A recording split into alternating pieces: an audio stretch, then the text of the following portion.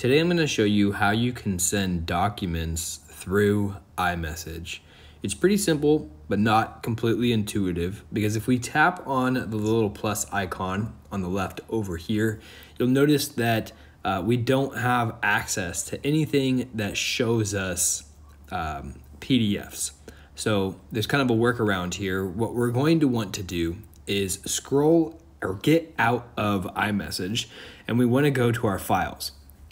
So this is what your Files app looks like. If you don't have it here, you can just type it up at the top and just write Files, and then you'll be able to find it.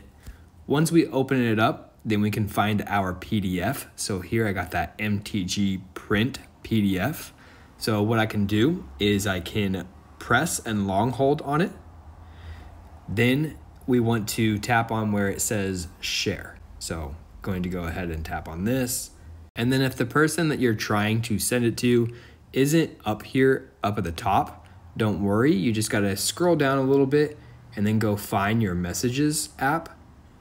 Now it will open up our Messages app and you can see the PDF uploading right there. And I can just type in whatever name of the person or phone number that I want to send it to.